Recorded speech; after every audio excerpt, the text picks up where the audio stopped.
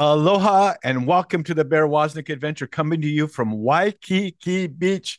It's that time of year when the whales are heading home with their babies and the change of the season. Which what it means here in Waikiki is that the big north swells of the winter are passing, and the windows of those big hurricanes or those big storms that generate good surf for us are swinging to the south, and so Waikiki is going to start lighting up. The 18 different reefs that we hear in Waikiki are going to start lighting up. So everyone here in Waikiki is stoked and getting ready for the summer swells. We'll be right back with more of the Bear Woznick Adventure.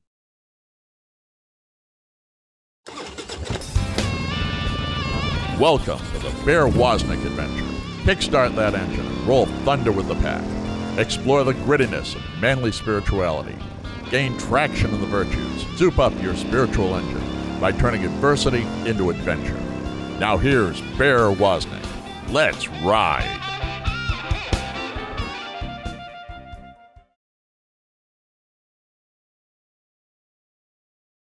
Aloha, welcome to the Bear Woznick Adventure. I'm so stoked to have our guest today, Dr. Jim Papandrea.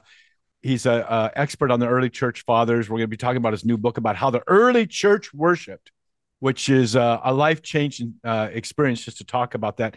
He's the kind of guy, when he looks at one of those icons that all look alike, he knows what they stand for. So he's pretty smart. But before we get started, I want to let you guys know my new book, 12 Rules for Manliness, Where Have All the Cowboys Gone, based on Dr. Jim Papandrea's life, is really been successful. It's been hitting the top 5 in Christian books for men. And I've been reading excerpts from the book to start off each show. But I wanted to say, the thing about the cowboy is he was usually a man of few words, but when he said something, he meant it. And so, my thought came to me today about how we speak to ourselves. Before Jesus became incarnate and we called him Jesus, he was the Son of God. He was the second person of the Trinity. He was and always will be the Sophia. He always will be the Word, as John said, in the beginning was the Word. And I want to talk to you about how you speak to yourself, what words you use in your everyday life. Do you let frustration and complaints be uttered from your mouth? My mom and dad taught us when I was in high school, we weren't allowed to speak like that. Any negative or complaining was just plain not allowed. If you had a serious conversation, you needed to have that was different.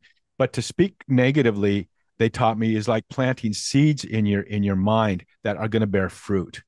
Have you ever been around people that are kind of energy takers instead of energy givers? Those are the kind of people that you hear complaining. Nothing ever seems to go right for them, and there's always drama in their life. Well, no wonder they're bringing that on themselves by the way they speak. They're using this powerful gift of God, our words, and proclaim and saying negative things. And your mind begins to reap a harvest of those negative things, and you begin to live out like self-fulfilling prophecy. Like if you're golfing and you go, oh, this is the hardest hole on the golf course. I never get this right. You're probably pretty much never going to get it right if you keep saying that. So I'm just challenging you. You're made in the Imago Dei. You're made in the image of God. Let your words be something that God finds pleasure in. As Paul said, whatever is good, whatever is excellent, whatever is perfect, think on these things. It's not what comes, it goes into the mouth that defiles a man, but what comes out. Let your speech, let every word you say be something that God can find pleasure in, and it'll reap a harvest in your life. And those people that always have this drama in life, if they would start saying things like, by thee I can leap a rock, by thee I can leap a wall, by thee I can I can bend a bow of bronze, lead me to the rock too high to climb, and I will climb it. Not by might, not by strength, but by my spirit, says the Lord. Those who are weak are strong. We're strong because of Jesus. Begin to hang on in faith, because right now, you hear everybody all the time worrying about what's coming, how everything is going wrong, what's wrong with the church, what's wrong with society. Dude, look at your own life and just see how you can plant and harvest and make something good. Okay, enough of my preaching. We have a guest today, and Dr. Kimo Papandrea. That's his Hawaiian name, Kimo. He probably doesn't know that. I didn't know that. He's known as Dr. James Papandrea. That means he's smart, but his friends still call him Jim. He's a PhD in what I want to get my master's degree in. I've been training a little bit at Steubenville, is history and theology of the early Christian church. He loves to study the history of the Roman Empire. There's a meme that's out now that asks people are out asking, interviewing men. By the way, how many times a week do you think about the Roman Empire? And they go, I think about it all the time. And I think that's the nature of a real man, is wanting to there was a certain virtue that we saw. I'm not saying everything was right there, but there was a certain virtue that was going on there when in the time of Christendom, when Western civilization, the Holy Roman Catholic Church and Rome itself, represented something powerful and strong. So, Dr. Jim Papandrea, welcome to the Bear Woznick adventure. Wow, it's great to be with you. I'm here in the continental version of Hawaii, which we call Florida. But Where are you? Where are you I in am Florida? I'm in Fort Myers, Florida. That's where I live. Oh, And we love Fort Myers. yeah, yeah. But it's great to be on the show. I appreciate you inviting me. This is great. Well, two of my sons live directly on the East Coast from where you are. They're in Melbourne Beach Oh, okay. area. So we were just in your area in February. We spoke at the Tampa event, and then we went down to isn't Fort Myers on the East Coast? I mean, on the West Coast? Yeah, yeah. Gulf of Yeah, we Mexico. went down to Naples and that area. Yeah, yeah. That's Yeah, that's yeah. right here. You drove right past my house. Well, I thought I heard you praying deeply, resonating, speaking Greek, probably in Greek, you know. No, So, no, not me. Italian. well, I'm like, oh, really? Oh, how Yeah, cool. yeah. Um, are you one of those people that when you get together as a family, it's almost like waterboarding? They bring so much food, you can't, you just have to almost like you have to push them away. You have to protect yourself from the onslaught of the food. Yeah, we do eat well. Okay, well, I'm going to sorry, I just got an interruption here. So you know what? I have a friend who's a priest who was a wonderful Assembly of God youth. I went to Assembly of God seminary. And because Assembly of God prays in tongues and has some of those early charismatic gifts, they felt that this is how the early church worshiped. I admit some of that part of that is true. And so the senior pastor there one summer said, why don't you do a special Bible study this summer on how the early church worshiped? Yeah. And by the time he finished his study, he became Catholic. Yep. That'll That's how happen. dramatic it is. And you're a revert. So can you tell us, first of all, your reversion story? Well, sure. It's not super unique or surprising. Um I became convinced through I actually went to a Protestant seminary, got my MDiv, and just really fell in love with the early church and church history, and became convinced that um, it's important what the early Christians believed and what the church fathers taught because of their proximity in time to, the origins of the church, to Jesus and the apostles. So when I went back for my PhD, I decided, well, I should study this original church, because I had come up in the Protestant world with the myth that the Protestant Reformation was all about getting back to some original pristine version of Christianity before the Catholics wrecked it by adding things. And so I thought, well, I should really study what this original version of Christianity is. And in the process of getting my PhD in that, I discovered a couple of things. Like, for example, there is no such thing as pre-Catholic Christianity, right? There is no, You're right. Very well right. said. Right. Yeah. So the Protestant Reformation was not getting back to a pristine version of Christianity. The Protestant Reformation was among other things, stripping away aspects of Christianity that had been part of our faith from the beginning. Um, and so when you study the beginning, you realize this, and you say things to yourself like, "Oh my gosh, um, the intercession of the saints was there from the beginning. Holy cow, people made the sign of the cross from the beginning." And And they baptized. I mean, it says even in the Bible, it says they baptized the whole household. sure, of course, of course. You know, Although I was in Protestant denominations that did infant baptism, so that mm, wasn't my issue per se. But of course, I mhm. came to find out that This is what, the early church was the Catholic Church. Mm-hmm. At Mm-hmm. least closer to the Catholic Church than anything else out there. And so by the time I had finished my doctorate, I knew that I had to come back to the Catholic Church of my Italian heritage, Well, what a mess you made of your life, man. Wait, Dr. Chemo, Dr. James Papandrea, where can people find you? And then we'll get back and really dig into your new book and how the early church worshipped. Sure, sure. I'm not on social media and stuff. The easiest place to find me is to go look for me on YouTube. My YouTube channel is called The Original Church, and you can start there and go from there. Awesome. This is the Bear Woznick adventure coming to you from Waikiki Beach. I want to remind everybody, go to the School of Manliness. It's schoolofmanliness.com and become a member of the Man Cave and our 3-year curriculum on that you as men can go through with all these other men that are part of the Man Cave, but you can lead your sons through too. They get their own login and you can lead them through this monthly curriculum with video, audio, written, self-assessments, all the kind of stuff. So go to schoolmanliness.com. This is the Bear Woznick Adventure. We'll be right back.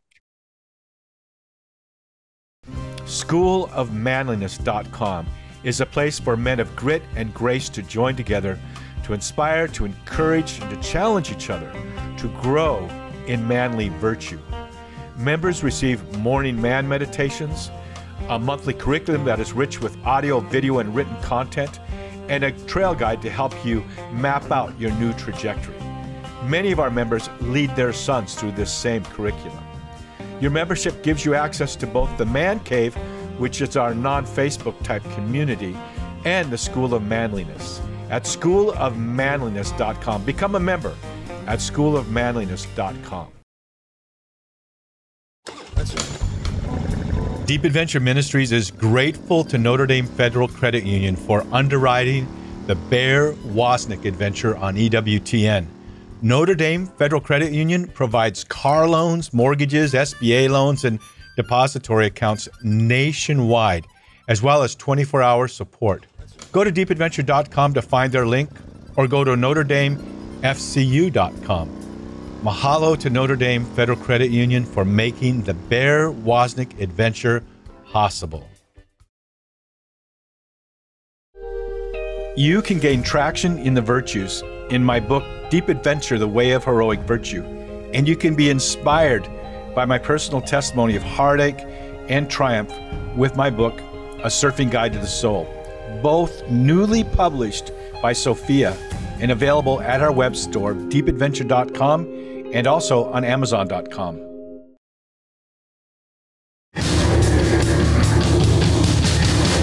This is a warning. The Bear Woznick adventure is dangerous. The radical change Bear challenges you to is not for wimps. Change this station now to a soft rock station before it's too late. You've been warned. Now, here is Bear Woznick.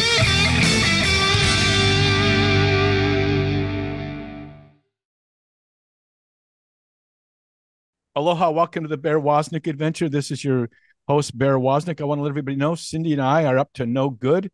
When we filmed our last season of Long Ride Home, we did 11 episodes right here in Hawaii. And it used to be just me and all the knuckle draggers riding our motorcycles across the United States. But when we came to Hawaii, Cindy started showing up in some of the episodes. And so we began getting letters, especially from the mama bears. We want more Cindy. We want more Cindy. So if you're interested, go to spiritofadventuretv.com or go to the Bear Woznick Spirit of Adventure YouTube channel. But we are putting together a show now, Cindy and I, YouTube-based show of our fun in the sun in Hawaii and the islands where we live here, and sailing on our boat, Spirit of Adventure, in the Caribbean. And we want to invite you. You're going to have fun with us. You're going to see that you're going to enjoy the beauty and the fun of the islands. But then we're going to be speaking truth, Catholic truth, and we're going to speak. We're going to inspire. So it's a great everything we do, whether it's Long Ride Home, the motorcycle show, or this show Cindy and I are doing. Most everything we do is kind of a thing where we kind of grab people's attention, kind of with a little bit of something entertaining, and then we give them the truth. So check it out. spiritadventuretv.com is the website, and Cindy and I are leaving in just a few days to go to the Virgin Islands and do the first 5 weeks of filming. We have with us our guest, Dr. Jim Papandrea. You know what, Jim? The reason why I came back to the church, my dad was a deacon, and he sent me a book by Scott Hahn, of course, on the Mass. But then he sent me the book Crossing the Tiber, and I discovered the early church fathers. And Uh-huh. by the time I was done with that book, I realized that the primitive church was a Catholic church, and I was beside myself because I hadn't left the Lord. In fact, in some ways, the Catholic Church had left me because I was hungry, wanted to be fed, and there was no one there to. I didn't know. Right, Can you right. tell me what an early church father is? Because when I share with people, sometimes I think, well, what is that? The Book of Enoch or all these weird apocryphal books? Can you differentiate that and clarify who the early church fathers were? Then we're going to get into your book. Right, right, yeah. So we call them the church fathers, though there are a few church mothers too, but they're mostly men. And these are the early theologians and bishops of the Christian church. So you have the New Testament, which is the earliest documents of Christianity, right? Written by the apostles. And those were written within the first century.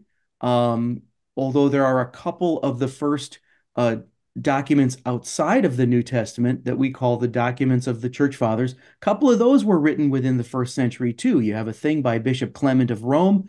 We just call it First Mm-hmm. Clement.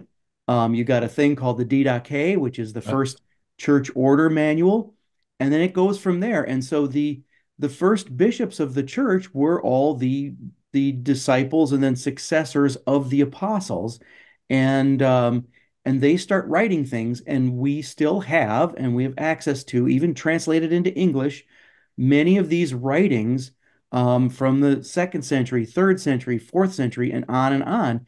And the ones that have stood the test of time, obviously, the ones that are by bishops and other, approved theologians, these came to literally define what Christianity is because these documents outline the church's authoritative and accepted interpretations of the New Testament and the Old and of the person of Jesus Christ himself, right? So Jesus asked the big question, who do you say that I am? And how you answer that question makes all the difference. mm. Well, not only do we have the scriptures in the New Testament, but we have the earliest interpretations of the scriptures to guide us as we read it, and that's the church fathers. It's a Why don't you gold. just Why don't you just make it simple and just say these are the guys that look like ZZ Top Many of them do. Yes, with that's the right. long, long, long beards? Well, as a theologian, I remember when I don't know if you know this. There's an ancient church tradition about when Jesus appeared to some of the early theologians, and he said, "Who do you say that I am?" And one of them said that you are the eschatological ground of our being, and another one said you're the charismatic utterance of God. And Jesus said, "What?" No, Yeah. but you can see behind Exactly. me, I have those books. You know what those books are behind me. Yeah. I Right, have the right. Oh yeah. commentaries and the writings. Yeah, I get look at my goosebumps, man. I love the writings of the early church fathers. I just pray, Lord, give me time to read more. Yeah. Okay, so let's get into it. Was the primitive church a Catholic church? Yeah. Yeah. And this is the thing though. Like you mentioned earlier, oh, let's do a study on how the early church worshiped. Um, and I have seen Protestants try to do this by saying, well, we have this doctrine of sola scriptura, so we're just only going to look in the Bible and we're going to look at the New Testament and try to figure out how the early Well, Christians isn't sola worship. scriptura in the Bible? Yeah, well, that's the irony, isn't it? Because sola scriptura is, as a doctrine, self-contradictory, right? It claims, Bible alone, and yet the Bible doesn't teach the doctrine of Bible alone. So, Mm, the whole thing collapses in on itself under its own weight. But mm. the problem is if you try to use that doctrine of Scripture alone, um, well, let me say it this way. All heresy is the attempt to interpret scripture apart from the tradition and apart from the church, right? Can you say So, that one more time? That is so profound. All heresy is the attempt to interpret Scripture apart from the tradition and apart from the church. So Scripture alone will always lead to heresy. Because It people did, extract slices and don't yeah, take it all in context. And they choose what they're going to take literally and what they're not. For example, when Jesus said, unless you eat of my body and drink of my blood, you can have no part of me. They go, well, Jesus didn't mean that literally. Well, then why yeah. did thousands and thousands of followers depart from him? And then they'll say, well, when Jesus said, upon this rock, I'll build my church, they weren't talking about Peter. They were talking about his statement of faith. So what do you, so you pick and you choose. But the tradition, the solid teach, where do we see the word tradition? Is the word tradition ever mentioned in the Bible? Well, that's an interesting point because it actually is. Um, but the problem is that in Greek, in the New Testament, Hmm. the same Greek word can be translated tradition or it can be translated teaching, which right there tells you that the tradition of the church is the teaching of the church. But what Amen. ends up happening is if you're not careful, you'll end up with one of these Bibles that are translated in the Protestant world, and they will, without telling you what they're doing, they'll Mm-hmm. sometimes translate that word tradition when it suits their purpose, and then other times not. So anytime St. Paul, for example, talks about tradition in a positive sense, they're going to take that word and translate it as teaching instead, because they don't Mm-hmm. want anything positive said about tradition, right? Mm-hmm. Because again, that wouldn't support their doctrine of sola scriptura. So, Mm-hmm. um, so you do have to be careful of what translation you're using. Mm-hmm. And but what ends up happening is that if you say, I'm gonna look at only the New Testament to figure out how the early Christians prayed and or worshipped, it's not going to work because the New Testament doesn't really tell you much about that at all, Mm-hmm. which is Mm-hmm. surprising, but it doesn't. And so you have to go to the church fathers to see, how they did it and how they read the New Testament and how did they know the difference between what to take literally and not and all of that. Mm-hmm. We need them to know how to read the New Mm-hmm. Testament. That's the bottom line. So it's beautiful, so beautiful. Jesus. I think the word is tekton. I don't know if I'm saying it quite right, but when we know that people say Jesus was a carpenter, no, he was a builder. Though tekton means to be a builder. And if you've Yeah, ever been right. to Israel, you've been to Israel. I've never seen any building made out of wood. I think the prime minister's house is, but things are made pretty much out of stone there. Or there are some Bedouins out there with tents and aluminum type huts and stuff. But Jesus was a builder. But do we know one thing that he built? Yes, only one. He said, I will build my church and the gates of hell will not prevail against it. And he gave us Peter as the prime minister, and he gave us, right now, all of us, we get all worried about, oh, what's happening to the Catholic Church? Woe is me. Hey, Jesus knows what he's doing, and the Holy Ghost hasn't abandoned the church. The Holy Spirit is large and in charge. Yeah, no, that's right. In fact, another part of that whole Protestant myth is that there's some point along the way when the church went off the rails and the Reformation had to bring it back. But that's got to be a myth, because if that were true, then Jesus must have stopped keeping his promise at some point, because Jesus himself promised the gates of hell will not prevail against the church. And I mean, if the Amen. church goes off the rails to that extent, then hell has won, and that has not Mm. happened. You know. And by the way, gates don't attack people. We're meant to attack the gates. We're talking with Dr. Jim Papandrea. Doesn't that just sound right? Sounds like a smart guy. This is Bear Woznick. We'll be right back with more of the Bear Woznick adventure. Announcing Spirit Adventure TV with Bear and Cindy. So many people, especially you mama bears, tell us we want more of Bear and Cindy together. Well, we're happy to announce our website, spiritofadventuretv.com, as well as our YouTube channel, Bear Woznick Spirit of Adventure, where you can watch Spirit of Adventure TV with Bear and Cindy.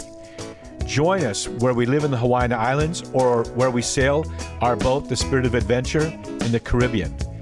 Experience both adventure and serenity with us. as we share our life together, as well as the joy and the wisdom of our faith. Go to spiritofadventuretv.com to find out more and subscribe on YouTube to Bear Woznick Spirit of Adventure. And join us, Spirit of Adventure, with Bear and Cindy.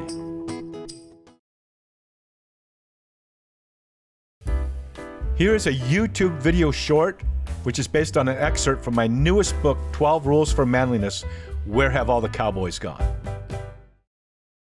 At times, I've been asked by men, I know I need to get in better shape, but where do I get the motivation? Dude, just look at your wife and children. Do you want to be actively involved in their lives and take care of them, or do you want them to have to end up taking care of you? Here's the real facts. You're either getting stronger or weaker physically. There's no standing still. And the fact is, you grow in virtue as you discipline your body. God has a mission for you. Be ready, be fit for that challenge. Buy 12 Rules for Manliness, Where Have All the Cowboys Gone? At schoolofmanliness.com or wherever books are sold. Mama Bears, get these books into the hands of your men.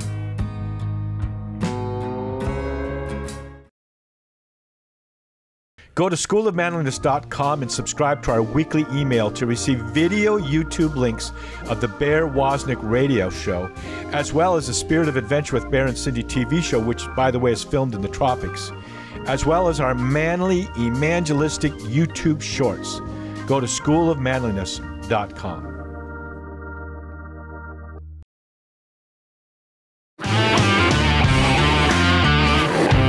Be the kind of man that when he gets out of bed in the morning, the devil says, oh no, he's up. Go to deepadventure.com and invite Bear to speak.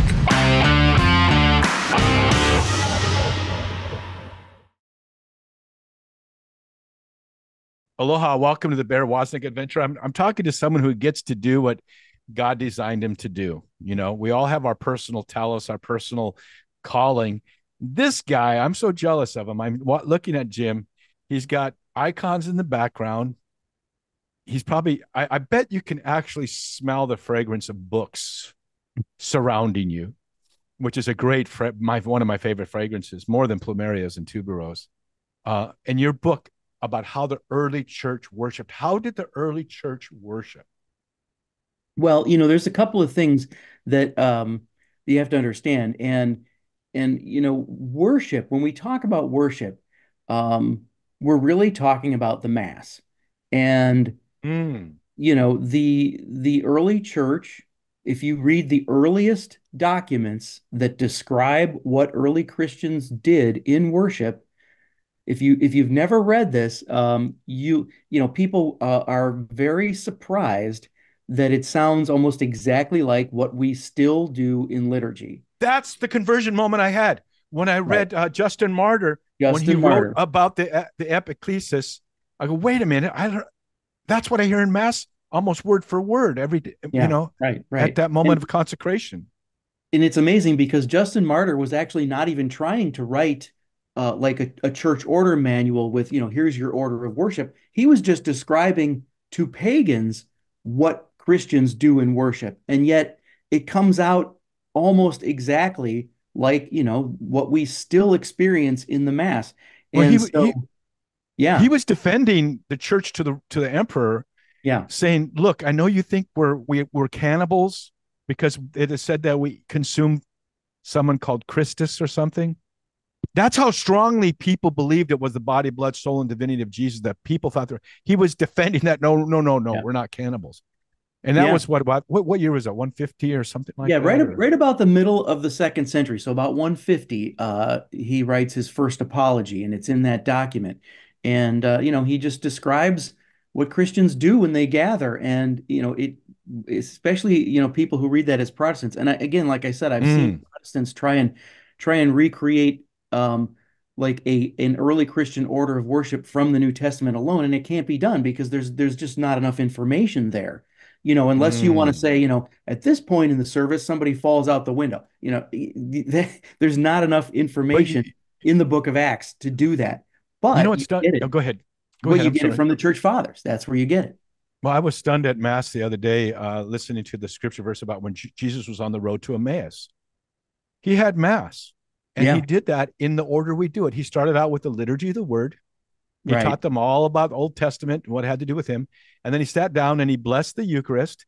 At the moment of the blessing, he vanished, but he didn't leave. Right. He entered into the host. He entered into the right there at that moment. There's the mass right there. And Yeah. and then you see the early and the beauty of the early church too is you get historical context from them too. But I'm sorry, I get so excited. Tell me more about how did the early church worship?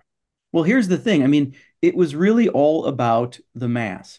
And so, you know, given the fact that what we do, what we call the mass. Now, I'm not an expert in liturgy, so I tend to use terms like the mass very generally, but I'm thinking, the liturgy of the word and the liturgy of the Eucharist, like what we do for that hour, very much like what they did from the beginning.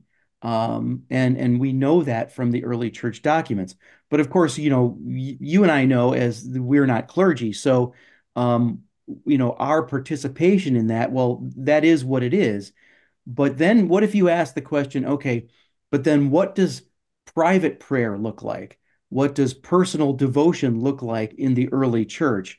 Um, and that's really what I was researching when I was working on this book. Like okay, we know what it's like to go to mass, and we should. And in the early church, it seems that as much as possible, people understood that it was the ideal, if they could, to go to mass every day, if you can, or where it's offered every day. And it was, there's a variety of situations in the early church, but ideally you go to mass every day. Well, okay, but what if you don't go to mass every day? What do you do on the days you don't go to mass? Or what do you do when you're at home in your private prayer life?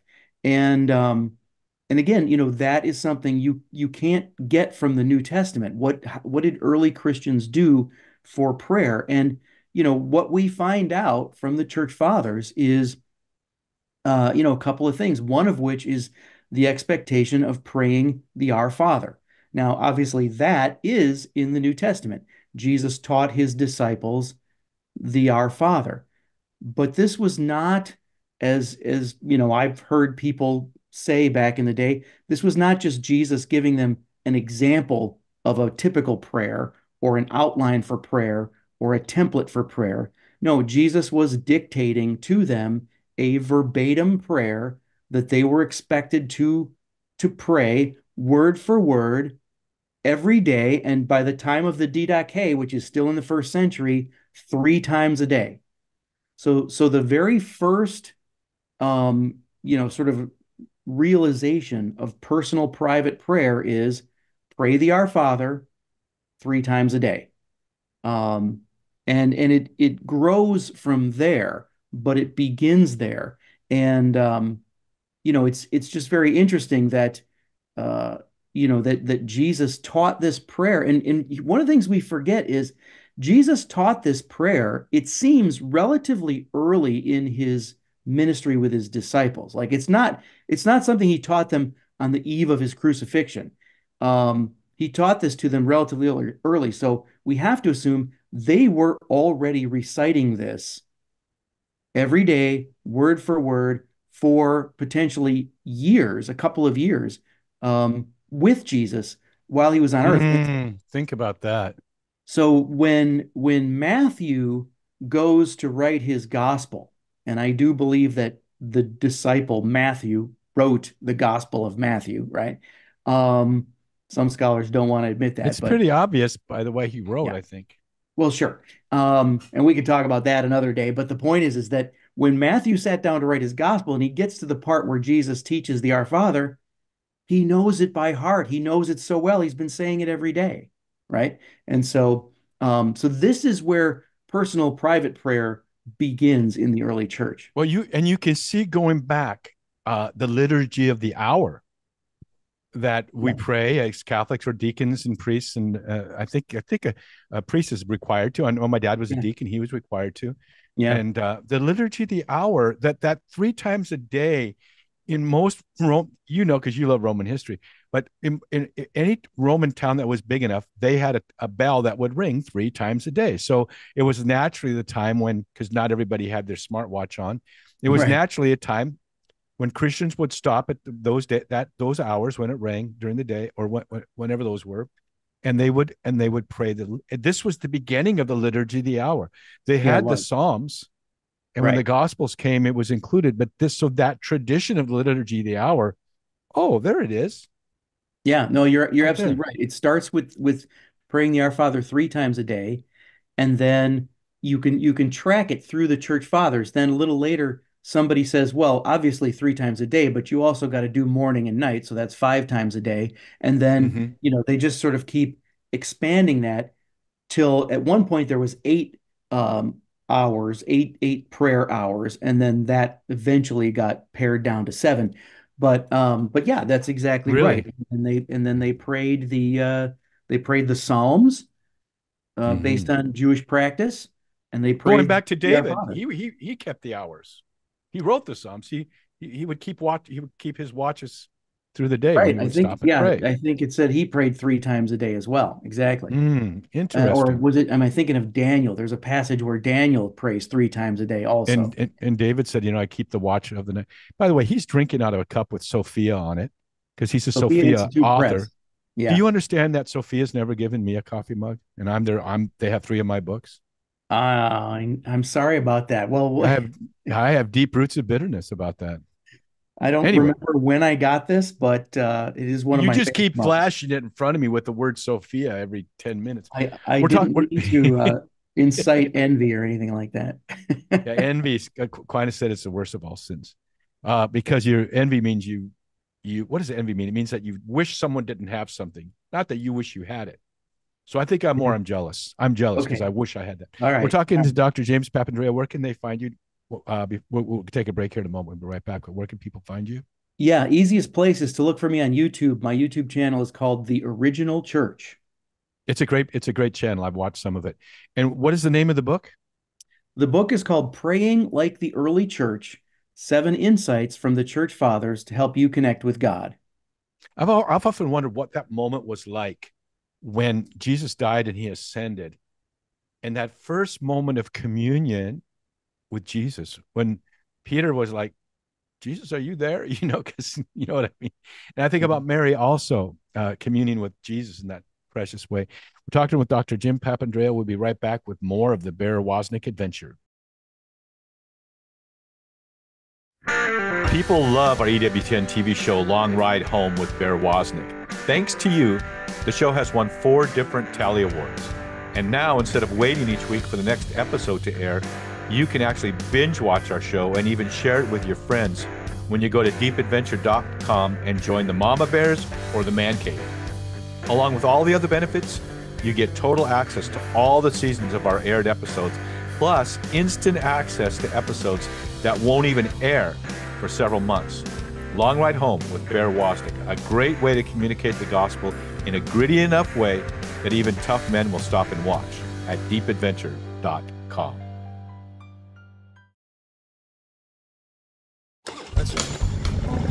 Deep Adventure Ministries is grateful to Notre Dame Federal Credit Union for underwriting the Bear Woznick adventure on EWTN.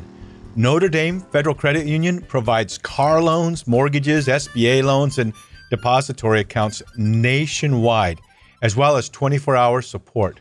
Go to deepadventure.com to find their link, or go to NotreDameFCU.com. Mahalo to Notre Dame Federal Credit Union for making the Bear Woznick adventure possible. Here is a YouTube video short, which is based on an excerpt from my newest book, 12 Rules for Manliness: Where Have All the Cowboys Gone? The world needs a man who will keep his word.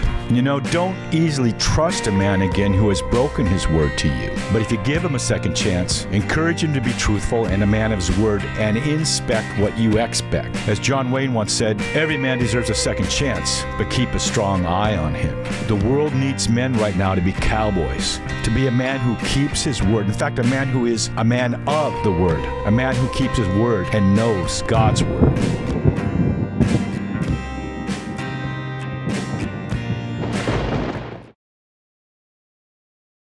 My newest book, 12 Rules for Manliness, Where Have All the Cowboys Gone, has hit the top 5 in Christian books for a good reason.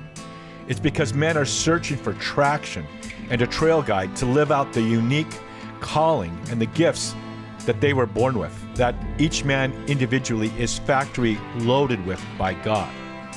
Paul said, "Be watchful, stand firm in the faith, act like men, do all things in love." Finally, here is a book that talks with men the way men talk with each other. Just plain old straight shoot. By the way, Mama Bears, this is your chance to get this message to your men. Go to schoolofmanliness.com or anywhere books are sold. 12 Rules for Manliness. Where have all the cowboys gone?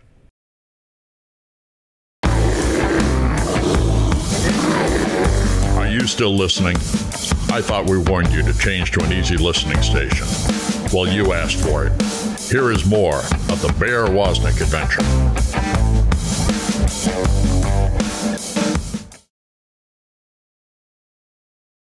Aloha and welcome to the Bear Woznick adventure. I want to tell everybody about this book, 12 Rules for Manliness, Where Have All the Cowboys Gone? It's written in a way that any man would want to read it. When people do read it, a lot of men don't like to read, but I just tell them, read the first chapter.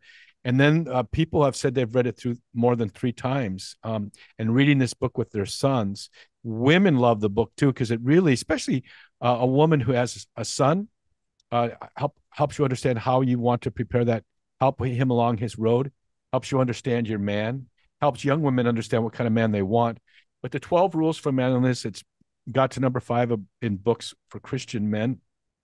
It talks to men the way we talk with each other. It's gritty, it's real. There's some kind of things there that you may not, that you wouldn't normally just talk about on a radio show. But it's grit and grace, man. Men were made out of mud, and it's helping you get back to that calling that God has for your life. It could have been based on the life of the man who's with us today, Dr. Jim Papandrea, who is an author of the newest book on how the early church worshipped, and an expert in the early church fathers and loves Roman history. What's the title of the book again, Jim? The book is called Praying Like the Early Church, 7 Insights from the Church Fathers to Help You Connect with God. Okay, well, what are those 7 insights? You got 10 minutes to explain the whole book. All right, here we go. So the first chapter is the most important prayer. And spoiler alert, the most important prayer is the one that lay people don't actually get to pray with their own voices, which is the Eucharistic prayer. So again, the priority of the Eucharist, of the Mass, right? Praise God. Second chapter is the most powerful prayer. The most powerful prayer is actually, maybe this is debatable, but I'm saying it's the most powerful by word count, which is the sign of the cross. And, this is another myth that I believed back when I was a Protestant, which was that the early Christians didn't make the sign of the cross.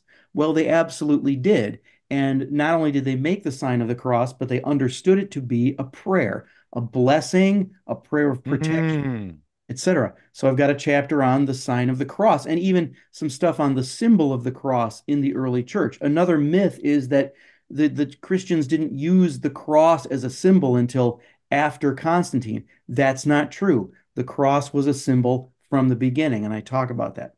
The third insight is called the most perfect prayer. And that phrase I get from the church fathers themselves, because what they called the most perfect prayer is, of course, the Our Father, right? And so in that chapter, I go through and several of the church fathers wrote commentaries on the Our Father where they teach what each line means, what we're really asking for, what that prayer is all about. So I pull all that material together and what's the most dangerous phrase in the Our Father? Well, I think it's the most dangerous prayer. I mean, as you know, I think this is probably where you're going, but the prayer includes a promise we make, which is to forgive others, right? And so in the context of this prayer, we're saying, forgive our sins as we forgive others. Oh, that is dangerous. So that's a very dangerous prayer. The line that I pull out is the line, "Thy will be done." Oh, well, sure. Yeah. And It get it, that's one of the hardest to mean it, right? yeah. Because one of the things you got to make sure you don't do is treat prayer as though you're giving God advice, right? Which this is the human temptation, right? I'm gonna pray now. So now God, listen to me while I tell you how to fix all my problems, right? This is We're all tempted to do that, right? But no, that's not what prayer is. Prayer is not giving God advice. It's the thy will be done is a dangerous prayer because it's saying, God, come and invade earth. Mm, Uh, yeah, right. Exactly. it's a lightning bolt that knocks Satan out of the sky. It's Jesus saying, thy will be done and going to the cross. Well, Also, how about the line, thy kingdom come? I yeah, mean, that's you a know, treasonous statement. in a sense, what you're saying when you pray that is, like the old Maranatha, Jesus, come Mm. back soon. You're praying for the second coming. And I don't know about you, but I mean, I'm kind of enjoying my life. So there's a part of me that's like, Jesus, come back when I'm old. When I was young, I thought Jesus was coming back within a few years, and I just want to get married first. And now, oh, there's a good swell. Just wait a little. That's true. But it was also what got Jesus crucified, because they Yeah, thought they said he proclaimed sure. himself to be the King of the Jews. So I think to me that prayer is the most dangerous prayer of all. It's dangerous to us personally. We may be martyred because we say Thy will be done, but it's an invasion also. Yeah, no doubt. Okay, I got carried away. Give us more of the That's all prayers that we have. right. Okay, so insight number four, and this was surprising even to me when I did the research because again, I came up in a world where people talk about different types of prayer. There's there's prayers of thanksgiving and prayers of petition and prayers of confession. And you even have those, you get those little acronyms like ACTS, adoration, confession, thanksgiving. Well, guess what? The early Christians were having none of that. They did not worry about different kinds of prayer. They said every prayer should be a prayer of thanksgiving. So even that Mm. is not a specific kind of prayer. They did not worry about types of prayer based on what you're asking for, because at the end of the day, prayer is ultimately not about asking for things, right? And so they really only made the distinction between prayers for yourself and prayers for someone else, intercession. And then having made that distinction, they said you should keep your prayers for yourself to a minimum. So, um, Mhm. so prayer is focused on intercession. And it's very interesting because going to mass, I always used to think, okay, the person up there is asking for prayers for these people whose names are being mentioned, but they're not telling us what's wrong with them or what their situation is. And I guess that's for privacy or whatever. But it turns out that the early Christians didn't do that either. They just remembered a name in prayer and leave Mm. it up to God how to help Amen. that person. Interesting. Yeah, Yeah. right. So again, prayer is not giving God advice on how to fix things. So there's, don't worry about kinds of prayer, types of prayer, not even a thing. Um, and then I get into what does it mean to pray without ceasing? And Mm. so there's a couple aspects to that. One of which you already mentioned, the development of the prayer hours and what it means to have a rhythm of prayer in our lives, and then also to build into that rhythm what the church fathers call the two wings of prayer. If you want your prayers to fly up to God, St. Augustine would say, you need to give your prayer the two wings of what? Fasting and almsgiving. Oh Right. no, Yes. no, no. Yeah. I and almsgiving. Yeah. Well, actually, Yeah. I think the Bible says that or I read that maybe in the Catechism that it's Yeah. spiritual warfare when you fast and when you give, both. It's all, yeah. And so the church fathers talk about the ways in which fasting and almsgiving enhance prayer.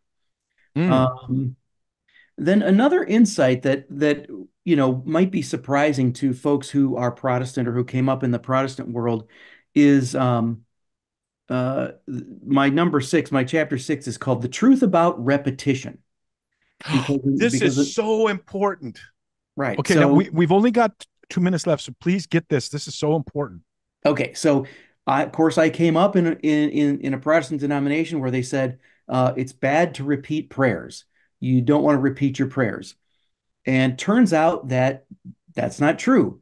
In fact, it's better to pray short prayers and repeat them over and over again than it is to pray long prayers that are sort of dependent on eloquence and trying to say all the right things and cover all the bases. And the fact is, Jim, if you're praying every day, you're repeating yourself. You're just using different kinds of words.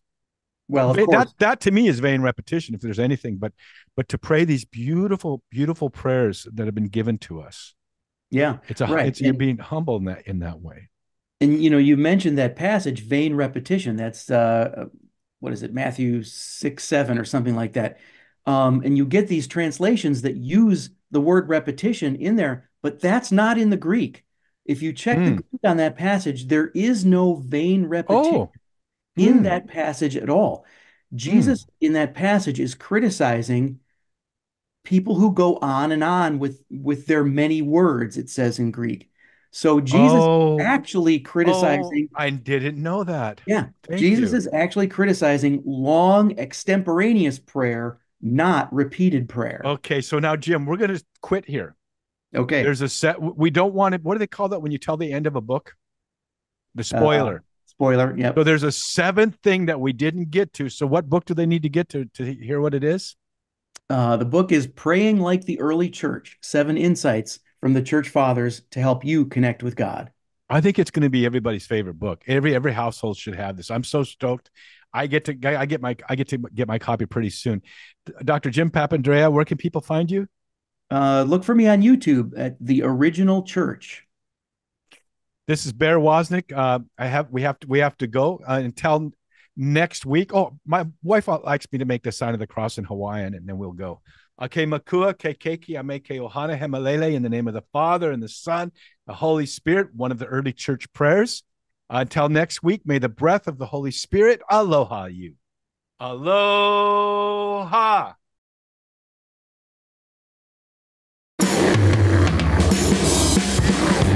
Thanks for listening to the Bear Woznick Adventure. Find more manly conversation at the Bear Woznick Deep Adventure YouTube channel. Subscribe and ring the bell.